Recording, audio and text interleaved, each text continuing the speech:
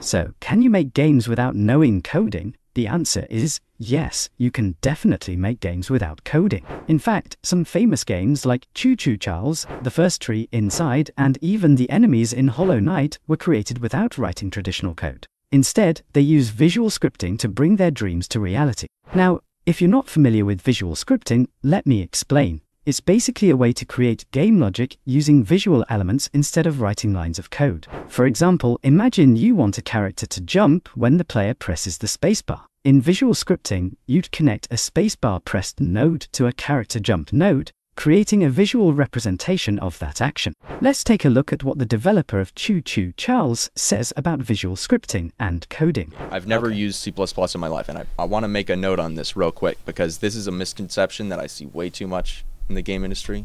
Like, unless you're making a AAA game or an advanced AA game, you can use Blueprint for everything. I think it's clear now that you don't need coding skills to make games. With other talents, you can still bring your game ideas to life. But which game engine is best for you? Unity or Unreal? Unreal Engine is incredibly powerful for visual scripting, and games like Choo were made entirely using its Blueprint system. If you're looking to create 3D games, Unreal Engine is a top choice. For 2D games like Hollow Knight, Unity is an excellent option. When it comes to Unity, it has two options: Bolt and Playmaker. Bolt comes with Unity, while Playmaker is a third-party asset available on the Unity Asset Store for $60. Many successful games have been made using Playmaker, such as The First Tree Inside and even the enemies in Hollow Knight. In Playmaker, users don't need to know the internal workings of code. For example, you can simply use pre-made actions without worrying about concepts like time.delta time or other concepts.